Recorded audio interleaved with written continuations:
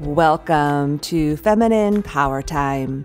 Turn off the chatter and tune in to what matters. This is Christine O'Reilly, your host, and here is where we reimagine the way we in the world work from the inside out. And we do that by marrying well-being and wisdom and leadership, our personal leadership, our family leadership, our world leadership, just by being the truly aligned human that we are through our voices and our choices and the presence that we show up in. Do you know that we had that much power? We do. We do. And we also need to make sure that we are deeply, deeply, deeply really tuning in to look at where we might be imbalanced and where we might be imbalanced in how much mindshare and time and resources and energy and care that we're giving to a project, to certain people in our lives, to our purpose or our passion. It's so easy to get out of balance or become imbalanced. The way I like to think of it is that it's like we are like banks who are programmed to give more withdrawals than take in deposits. And you don't have to be, a brain scientist or an MBA or an economist to know that, if you keep giving and you're not receiving more than you're giving, you will eventually go bankrupt, emotionally, mentally, physically, spiritually, relationally, et cetera, et cetera, et cetera. So we practice cyclical living here, the feminine wisdom way, and actually in everything I do, whether it's how we do, it's just how wise people live their lives. It's ancient wisdom that I don't know if they've scientifically validated it yet. I always kind of chuckle. There's a deep value in modern science, and it makes me chuckle when these studies come out and they're saying something that's so like common sense, and you're like, yeah, of course that's how the world works. And they act like they're Columbus who says he's discovered America, but whatever. It's it's good also to have people validating things, and if we give our power away to others to have a scientific study that this is what is real, then we're not learning and how to actually trust our own barometer. And in this banana pants world, with lots of false information and crazy, people saying crazy things, it's good to have an internal barometer so you can feel what is true and what is not true and not get swept into the swirl. And so today what we're doing, and in this series, this is the second in the 3-part series, is specifically about really supporting you to stay centered in yourself, in your health, in your well-being, in your clarity, so that as you go into this year, you can make wise decisions, and you're not going to deplete yourself by overgiving. In this case, this podcast specifically, we're focusing on overgiving. Last time we talked about over self-reliance, and next time we'll talk about over responsibility. These are different overs that I identified when I was doing my research, like what is underneath the roots of this burnout, overwhelm, self-sacrifice, people telling us you should be able to thrive, but so many people are barely surviving. And it's not just about money. It's about I know people who make a lot of money and they're just holding on emotionally and energetically and in their own vitality. So this is not it's not a class thing. It's not a money thing, although money, 100% helps. But sometimes we think, if I just had all the money in the world, then it would all work out. And that isn't really how it works, because these deficits that we create for ourselves, they'll show up somewhere. It's like it might show up in your money, it might show up in your health, it might show up in your relationships where you feel like you're the one who's always giving, always reaching out, always showing up and not receiving that in return. Or maybe it shows up in your business relationships or at work where you're always the one who's pitching in and filling the gap and advocating for others, but you're not receiving. You seem to be giving a lot. It might show up in your family system where you're the one who, gathers the people and, does all the things, shows up for people when they need, when they need something, to the detriment of your health and your dreams. And it can show up in so many places. Even I notice for myself when I'm over giving my energy to projects and to people and to my purpose, it does show up in my bank account. It shows up in, it has to show up somewhere. And this is just the rules of the universe, is that when you're over giving in some place, you're under receiving at another place. And eventually, if you don't right the imbalance, it will bite you in the butt. It will bite you in the butt, and it will be bad news bears. For those of you who remember the bad news bears, it's not bueno. There are lots of B's today. And so this is why we practice cyclical living, cyclical strategic planning, and how we look at our projects, how we look at what we're going to give our life force to in the coming next half of year. I just have been spending this last couple of weeks with some of the teams I work with, focusing on where they're going to put their life force and energy, and prioritizing projects between now and September. So we kind of do a 6-month March to September. And I do the same thing for myself in my own work in the world. And some things, are going to get less energy and they're going to go on maintenance mode. Some relationships might even go on maintenance mode. I've been doing this myself of just looking at some relationships where, and I just took a trip to the beach. Noah said we ran away from home for the day because I was like, I need to fill my spirit. My spirit is withering. Even though I love what I do, I have to be really careful that I don't overgive to my passion and overgive to others. So we took a 24-hour trip, 4 hours one way, 4 hours the back, and overnight. And on the way there, Noah and I get lots of things done in the car.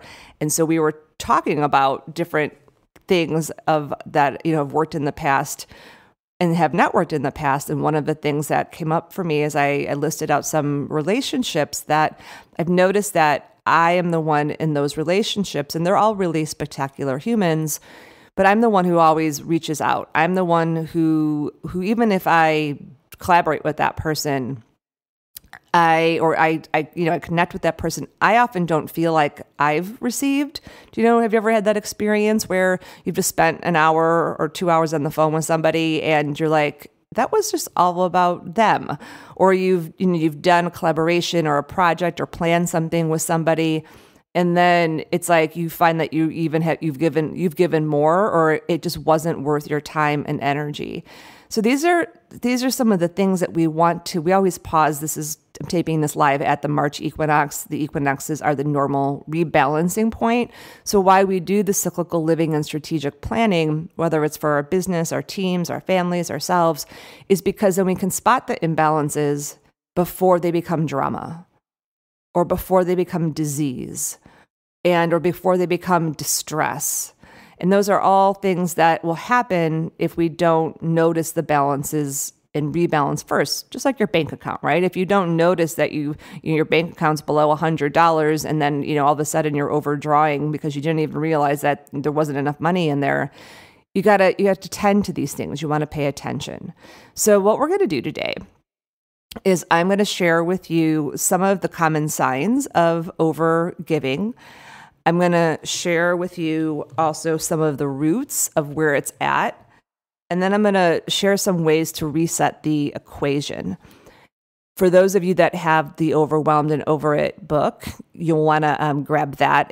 Refer to chapter 6 or take a read through chapter 6. One of the great things about the Overwhelmed and Over It book, the way it kind of came through me, is you don't have to read it front to cover. We kind of can focus on different categories at different times, and it never gets old. There's the inquiries and the wisdom that are in there. They're always good to reconnect with on a yearly basis to make sure we stay in balance. Not imbalance, but imbalance. So how does that sound to you all? Okay. So what I want you to do is we deepen in here is as we go through this inquiry of where might I be overgiving? Where might I be overgiving to my projects, to a project, to people, certain people, groups of people, even sometimes they're individuals, sometimes they're groups. Where might I be overgiving to my work, to your purpose? And even a passion, can be like that you have. There are lots of P's, right? Projects, people, passions, and purpose. I see this a lot with people who are heart-centered, purpose-driven people. Like, oh my gosh, we have it's just like a crisis, just, waiting to explode of, we want to do it in the world. And yet we can't do it at the sacrifice of our own well-being, or we'll create a culture that continues to operate that way. And we'll hand that off to the generations to come. And I'm not sure the planet, the planet will survive. I'm not sure that she's going to let the humans survive on it. So let's do our part, shall we? By really helping get that receiving and giving into balance for you. So I'm going to just read this one piece of wisdom, the wisdom bite, wisdom pearl, that will help us kind of set the context. And if you want to just kind of slow down and take a breath with me, this is on page 134 in Overwhelmed and Over It. And just call yourself back to yourself right now, even if you're moving around. Just really bring all of your presence and attentions back to yourself and make the space with us really for you. Like, I'm going to put my wise person goggles on and take a look around my life right now with some honesty, and so I can have some clarity, and I can make even micro shifts that will have a significant difference. Often we think that we have to make big, huge life shifts, which sometimes we do, but even those, when made the best, shouldn't have to be like hard right turns or hard left turns. Sometimes because we don't do these check-ins, it happens, but really it should be more like a turn, like if you're on a motorcycle and you're like going down or up a mountain, and it's just like, you're hugging in the turn, and all of a sudden you're like moving in a different direction. That's what we're after here. Okay. If you can reveal the specific ways you overgive, you become empowered to shift the imbalance. You can reveal the specific ways you overgive, you become empowered to shift the imbalance. And as we go through this today, I'm just getting a sense that there might be some of you out there who have an influence over other people in your lives, perhaps someone younger, a daughter, someone that works with you, a niece, a nephew. And just get the sense, in the last podcast questionnaire I did, many people asked, well, how can we help the younger generation, or how can we, help young girls and young women and adults? Is one of the things that I hope to give you here as we're exploring all these different things is language and metaphor. And so, as you go through this, always have to start with yourself first. So don't just be like, oh, I really want to talk to this person about that. But if there is a person who comes into your awareness that you might want to, pose that question to, of like, where might you be overgiving here and under receiving? That's the power of really being an advocate for someone. And instead of telling people what to do, we provide them with inquiries that help them see things that they can't see, and then find their way and give them permission to really do that for themselves. So if there's a person who pops it, they'll be invited in today too. All right, so let's dive into some of these signs that you are giving more withdrawals than deposits and blindly bankrupting yourself. And we'll do this in service of helping, really starting the illumination process, because if you can't see how you're overgiving and under receiving, you just can't help to drive yourself into a deficit.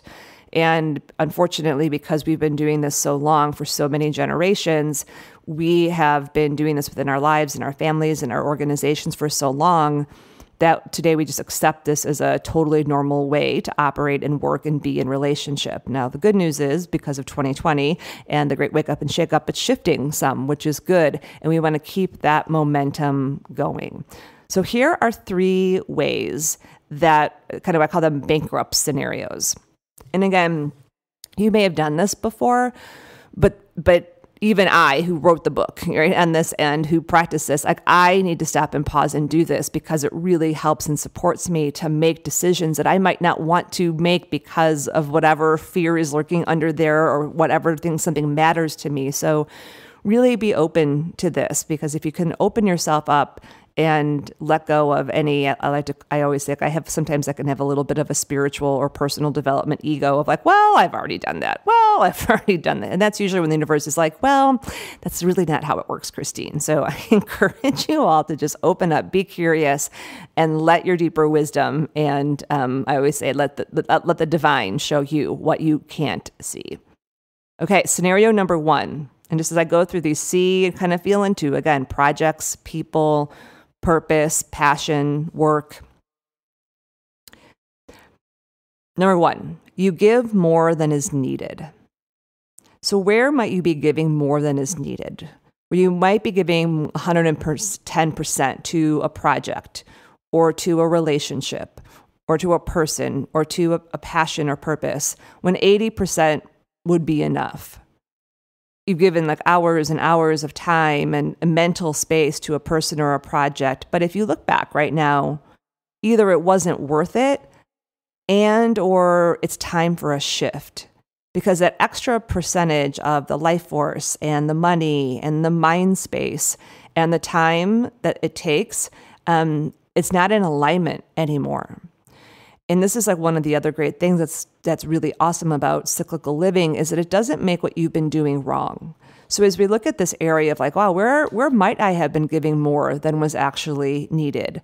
And I gave 110%, where 80% was enough. And now that 30%, I could have used it for my own self-care, my own well-being. Or even like that's just what it took, for the last quarter. So this is why we pause every quarter and do the power pauses, because then it's like, oh, okay, that was okay for that quarter, or that was okay for that year, but it's not in alignment. It's not in harmony moving forward. And so just looking at that and noticing, sometimes one of the signs can be you're giving more than is needed, is that you can sense that there's other things that are calling for your attention, other things that are wanting your attention, but you feel like you can't do it because your energy is over there in this other space, and you just don't have it to give without burning yourself out or overstretching and overextending, which we're going to talk about next. Okay, number 2, where might you be giving more than is in harmony? Where might you be giving more than is in harmony? So what this is about is, this is where the exchange of energy and time and money between you and another person, between you and the organization you work for or with, or even between you and your mission or your family, is imbalanced and not in your favor. And so if it happens in relationships, and it can happen with a relationship to organizations or people, eventually you get resentful. And what happens is that you don't get what you need because you gave too much for what you received in the exchange. So the exchange is off. So like the first one, you give more than is needed. It's like it didn't really require all the energy you gave, and no one asked for that. Or even if they did, it wasn't really needed to meet the goal or meet what was actually real. But for this one, this is about the exchange where you're giving more than is in harmony to give. So think about harmony. Harmony is where it's like never like a 50-50 exchange. 50-50 is not how the world works. I mean, sometimes we are gonna give more and receive less, or we're gonna receive differently. And so, but you can feel where that disharmony is, because the exchange is off. So just kind of sense into that for a moment. It's like, where might the exchange be off? Like how much you're giving to a project. Like for me, like this can happen to me a lot, because I can always kind of see what's actually needed. And it isn't that it isn't needed, because it is needed. But the money, so for example, like when I'm doing my work with teams or corporations or doing leadership coaching, and there's like, an endless amount of things that I could do, but the money exchange, and also there's energy exchange as well. Not everything is money. There's also energy things and things that I'm able to kind of test within I get benefit from. But when that exchange goes off because I'm overgiving, because it's, for me, the way that my personality works, it'll be like, but it's for the highest good. but it's for the highest good. And for some of you, it might be more like but it's needed, and people really need this. And so just depending on or it's the right thing to do, right? And so we all have these different personality types, which is why I love working with the Enneagram. Stay tuned for more on that to come this summer and fall. Some diving into that for those of you that are interested in understanding more about your personality and how it's structured. There are all these deeper parts in there that we don't even see. It's just like, well, of course that's how we're going to operate.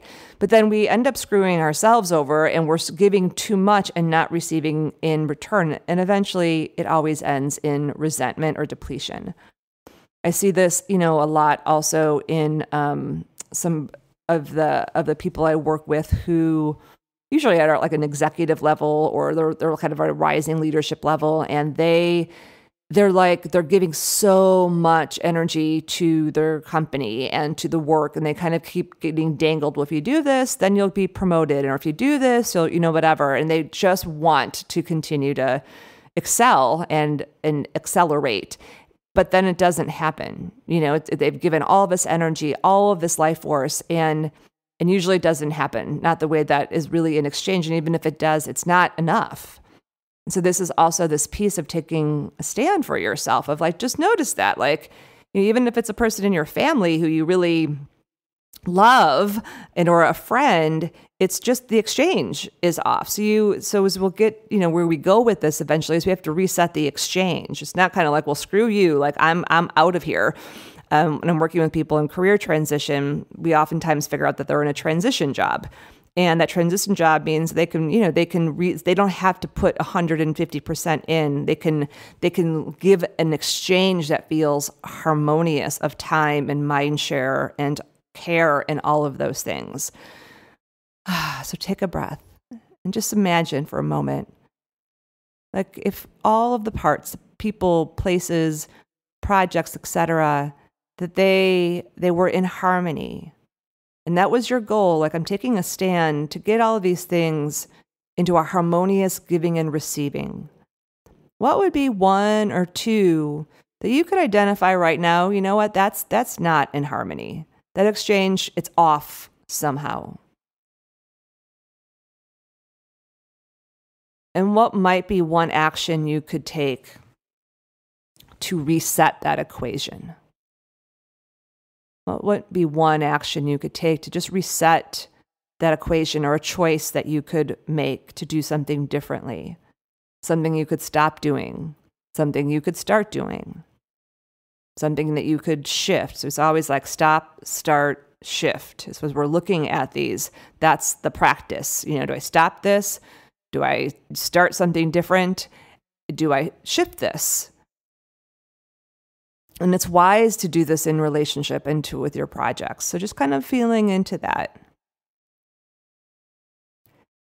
Okay, the last one.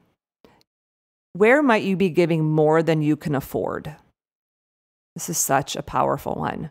This is where you want to be generous, you want to help, you want to pitch in, but in truth, you don't have the time or the money or the energy to give. And rather than just being honest to give what you can afford, you overgive of the resources and the life force that you truthfully need to retain for yourself. So yes, you've managed not to disappoint another, but what about you? When this one is working within us, you betray yourself for the help of the sake of helping another. And we tend to show up this way in our relationships and in our work, not because we're like sadists, right? Who want to create suffering for ourselves, but without the language of articulating it, how we are overgiving our reality, it just feels like one big overwhelming swirl. And this one, particularly with the generosity piece and the being a team player, or filling the gap. For a lot of us, any of you out there who are like, I see the gap, I fill it. And that's not bad to, like, if you have extra resources of time, energy, care, etc., that you can stretch a little bit.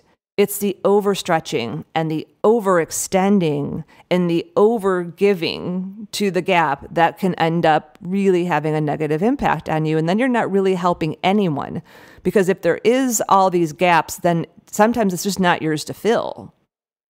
And or if you overextend to the point where it's creating financial or health or relational or emotional strain on you, that's just maybe not yours to do then. And we'll talk about that next week in over responsibility. So for example, a friend of mine, her sister went through a divorce and she needed help financially. And so my friend put that her friend's divorce, she didn't have the money, all the money to lend her. So she put it on credit cards to support her sister. And her sister never really paid her back. So my friend was now stuck in credit card debt because she, like as they say in the South, God bless her heart, was wanting to be generous.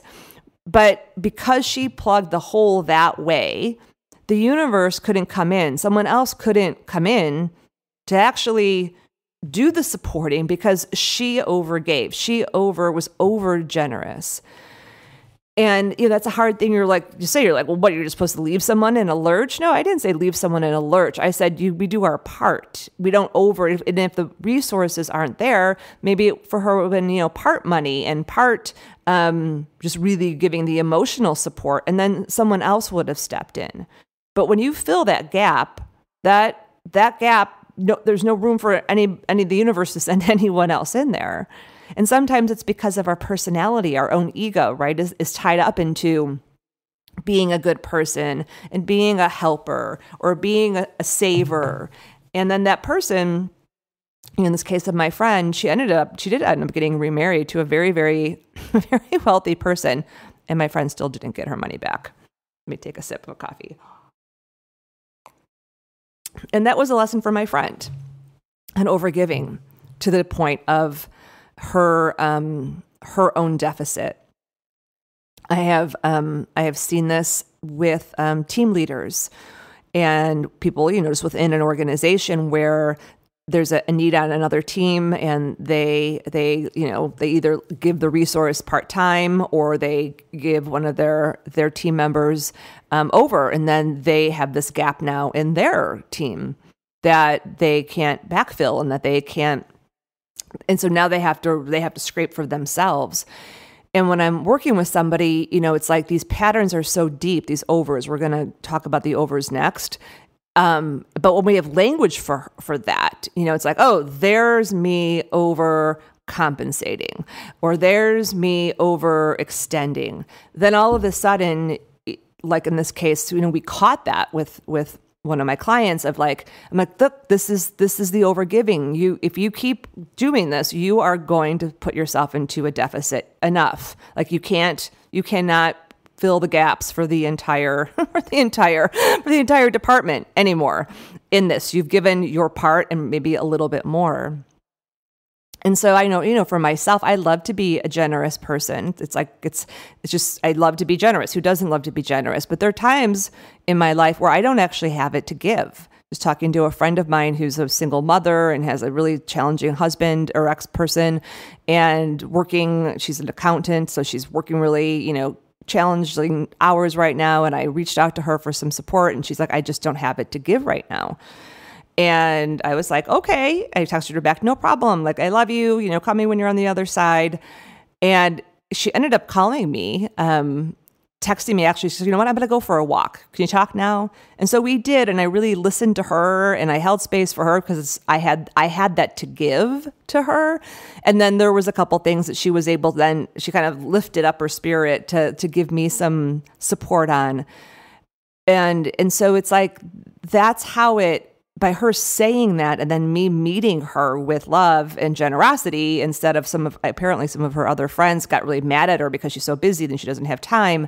And there's that too. And that certainly happens. And I have friends like that. But then I also reset my expectations of who people choose to be. That's a whole other podcast. So just take a moment for a moment here and just tune in. Where might you be giving more than you can afford? And sometimes I think we feel ashamed about that. It's like, well, I should be able to. I wish I had more money. I wish I had more time, and I just can't. Or even, I think of a project when Overwhelmed and Over It, the book came out, I was working with overextending. And every year we pick in the feminine wisdom way. And whoever I'm working with in coaching, we always pick an over to work with for the whole year. So we can start to see it and see how it's woven in all the different facets of our lives, and then start to make change. And we'll do this, I usually do this on International Women's Day as well, but it's for all people, rebalancing at Equinox. So mine that year was purposely overextending. And overextending is about basically spending more resources, time, energy, mindshare, et cetera, than you have to give.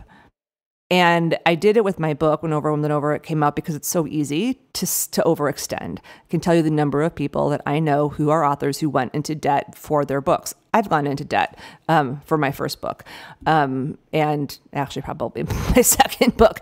There were also investments. There was investments too, but there was a point where the investment went from sound investment into trying to get something to happen, because the ecosystem of the publishing industry is like that. And there's these deep needs, these deep desires we have in ourselves. And all of a sudden we're giving more than we can afford, and it's going to show up somewhere, or the number of people I know that have released books or had big projects, and they just fall, they just fall into like sickness and unwell being. And so that overextending part, by watching it and seeing it, I was able to, in the moment, see, oh, I'm pushing here.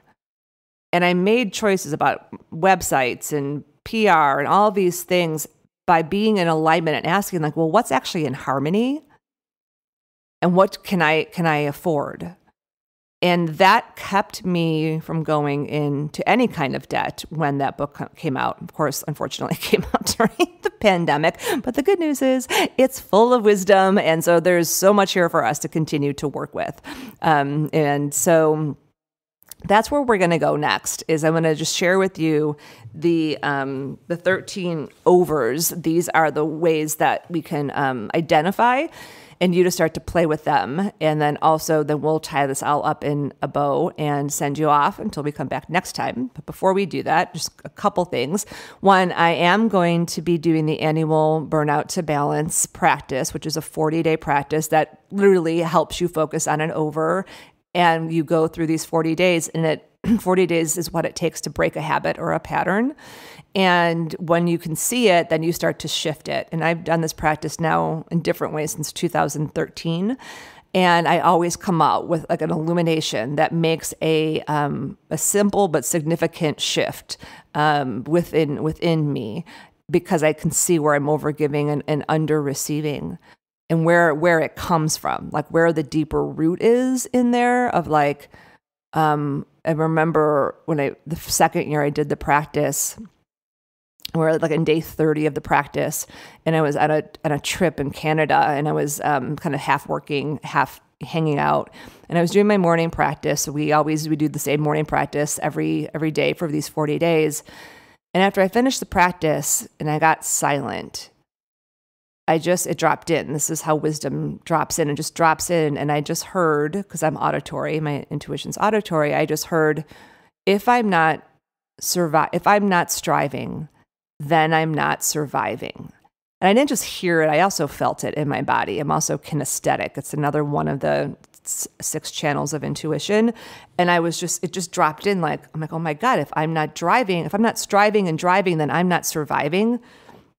There's an imprint that's causing me to overwork and overeffort and overextend. Like overextend is a big one for me. And now I had an imprint that I could see that went all the way back to my childhood. Like that imprint served me for a time when I grew up in the south side of Chicago. And I'm looking right now, I'm sitting in my studio and I'm looking at these pictures. I have one from me when I graduated from Kellogg with my MBA. I'm me kind of walking in my cap and gown. And then I have one of Noah like picking me up and holding me. And it's super cute and fun.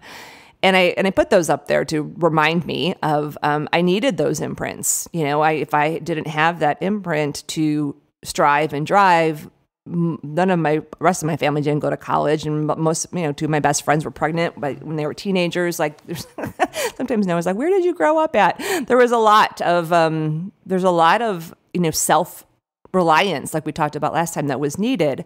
But what happens with these imprints, that at some point they serve us and then they don't anymore.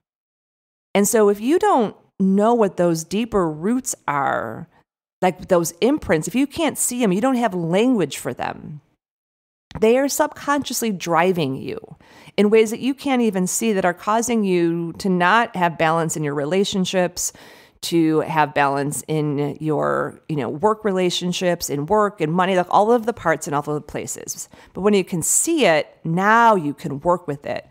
So as soon as that happened, then I could start to see it in different places. And that's where, it takes 120 days to put just to start to reroute a new pattern. But I had a place to focus. And then I had all the receiving practices, which is part of what's going on. It's like, oh, I need to really become a better receiver. And if it's not about striving and driving, what would be a different way to operate? And what do those parts in me that are not just mental, but remember, it's mind, body, heart, and spirit that those imprints get stuck in. They're somatic. They're remembrances that are emotional within us. And so that's part of the process. And once we start to break through them, we start to trust we can do it differently. And so just, even, sensing into that a little bit, for yourself and starting to get curious about that. Thinking of a woman that I do leadership coaching with who is Asian. We're working with the overs and the Enneagram for her. We found an imprint that was cultural, around a cultural belief. I can't remember exactly what it was called in this moment, but it is a cultural belief that is around, like, if you give to someone else, you owe them. There's a debt to them.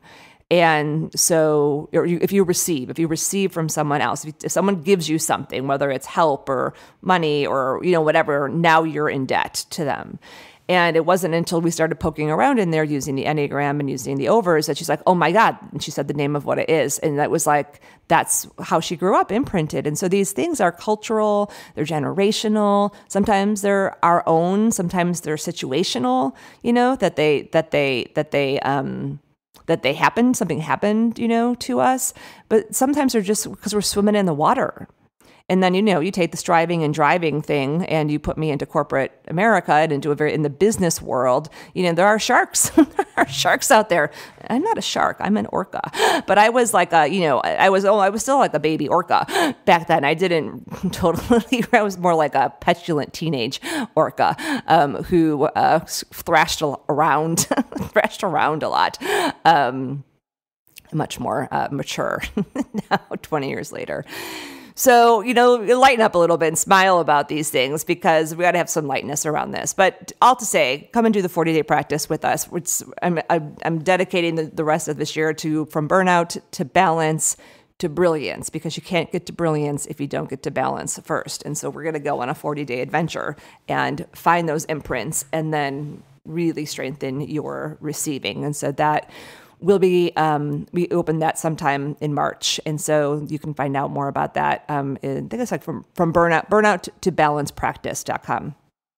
And make sure you're on my newsletter list or my wisdom letter list, and I'll send you an invite. How does that sound when we open up enrollment for that? Usually it starts at the beginning of April. All right. So last part here. If you have your book, page 134, you'll want to open it up because that's where the overgiving imprints are. If you don't have the book, go get a copy because we're going to be using it. And you can get it anywhere. And I also will put into the show notes a quiz that you can take that actually takes you through so you can kind of rank these 13 overs. But today I'm going to ask you to just kind of set everything down, or if you're listening to this while you're driving or working, just kind of let everything kind of go.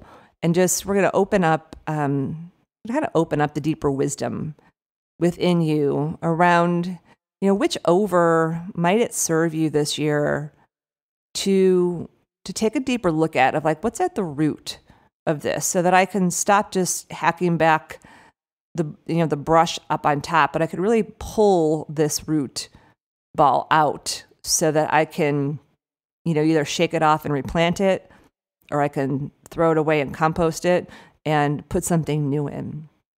And I'm just going to walk us through these 13 overs. All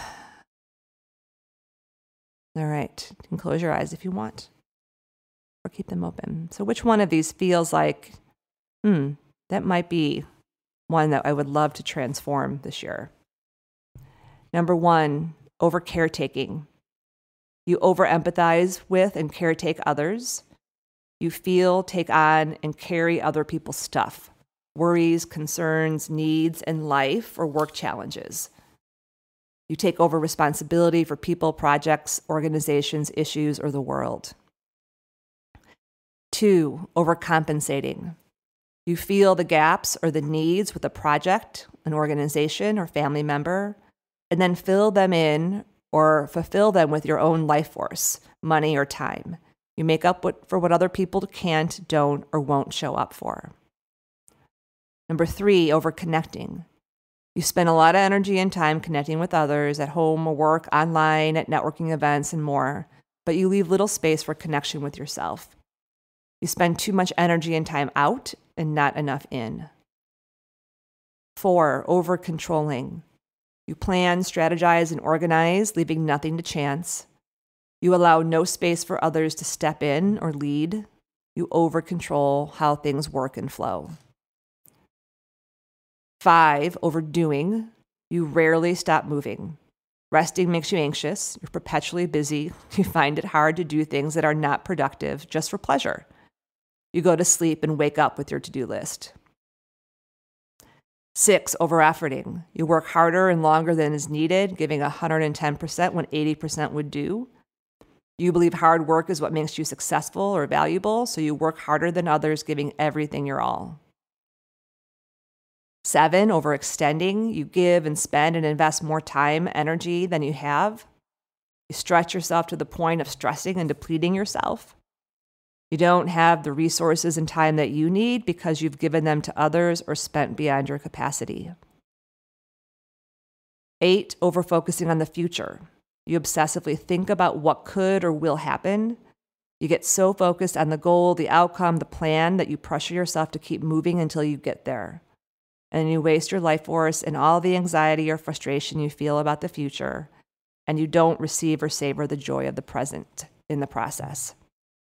9, overindulging. You eat, drink, spend, or binge watch television more than is healthy to compensate for the lack of nourishment, support, love, and care you receive. In the moment, it feels good or it numbs you out, but you end up with a physical, emotional, or financial hangover. Last 4, over-perfecting. You put too much time, energy, and effort into make something an A- when a B would do. You pay attention to details that no one else sees, wasting little life force for return, or you procrastinate about completing things, trying to perfect what no one else cares about.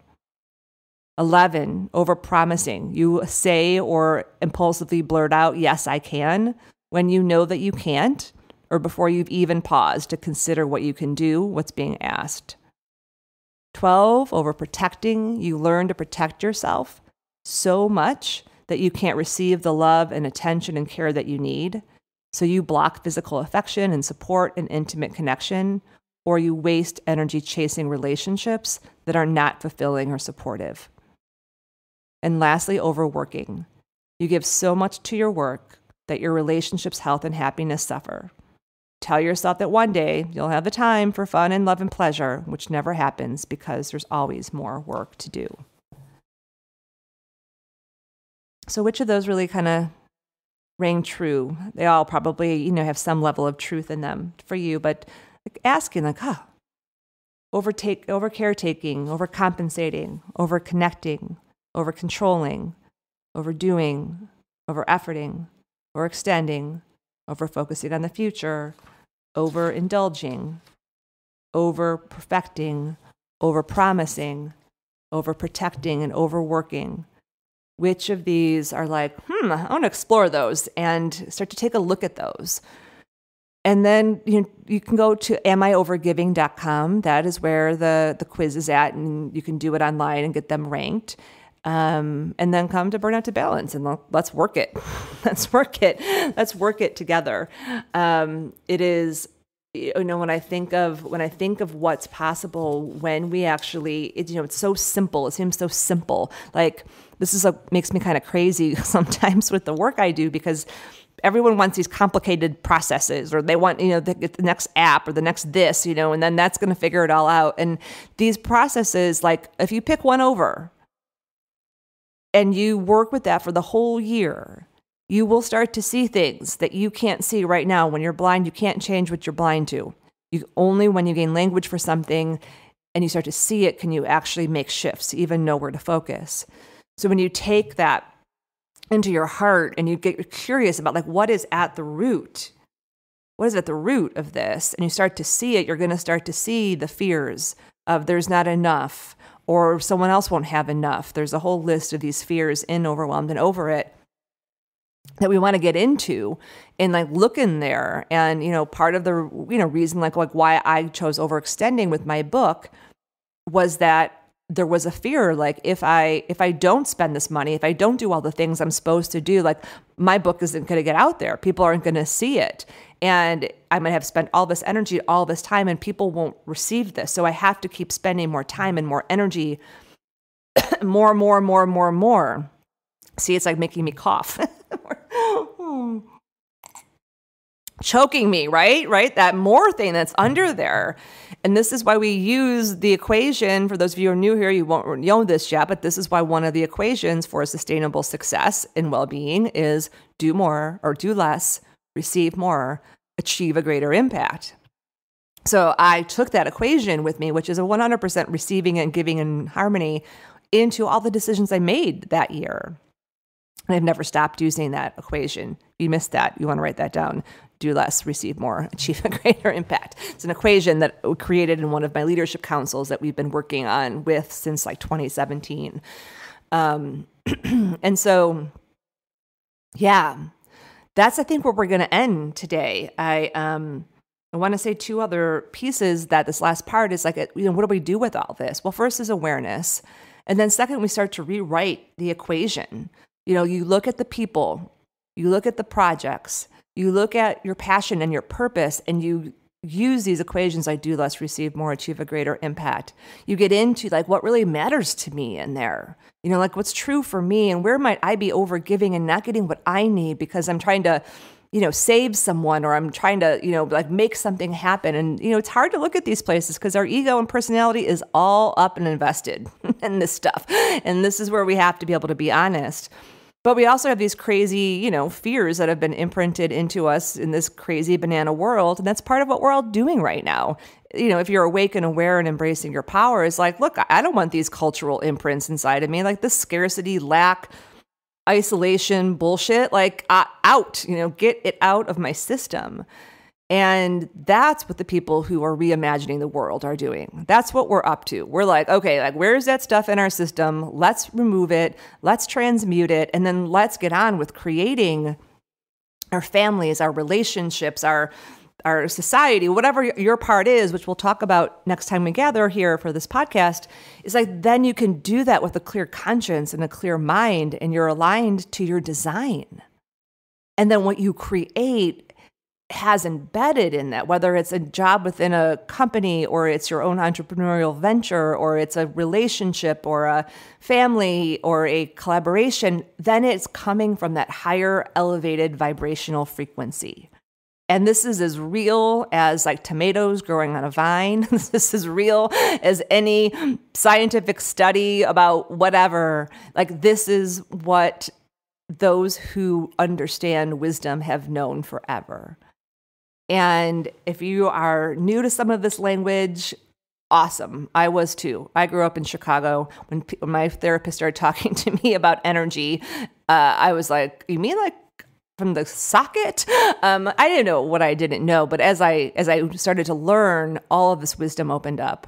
And for those of you that have been on a wisdom path, for some time and really embracing your personal leadership and empowerment, like, great, like that, let's do this together. It is an intense time right now, and it's just been ratcheting up, and we need our practices, and we need each other, and we need containers that hold us as we transform and elevate ourselves. And so that's why I'm here. This is why Feminine Power Time is here. This is why I'm doing the 40-day Burnout to Balance practice. Again, I'm excited about it for myself. And there's some other things that are coming up. I'm still sitting with some things around making sure I'm, looking at my overgiving or things I want to do and what might need to, shape shift, stop, start, and shift. Even this podcast, this will be going into our 9th year in April. And I'm curious, and I'll be, sending out a survey to all of you, are we complete with Feminine Power Time? And is it time to stop? And is it time, or is there something else to start is there something else to start, or is there a shift that's needed? And so I'm deeply sitting with that myself. And this is where we use the moon cycles to contemplate things. This is where we go to counsel to contemplate things. You are all part of this community, even if we've never met in person. I always say that this is a podcast, but it's just the format. For me, it's been a place to come and tune into what matters, stay harmonized, stay centered. Because when you are a more compassionate, courageous, and confident, that happens because our giving and receiving is in harmony. People often come to me and say they want presence. Well, this is, you can't have presence if these equations are off. It just rocks you on the inside.